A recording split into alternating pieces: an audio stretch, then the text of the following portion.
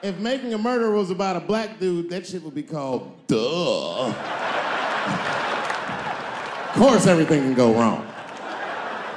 Seems like he did it all right. The motherfucker even had $200,000 for his legal defense. That should get you off in Wisconsin. That's like OJ money. All he needed to get off that he didn't have was a single black juror. That's all it would have took.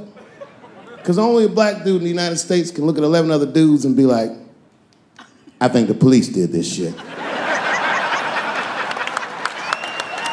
That's how OJ got off. I've been watching that new OJ show. I can't get enough of that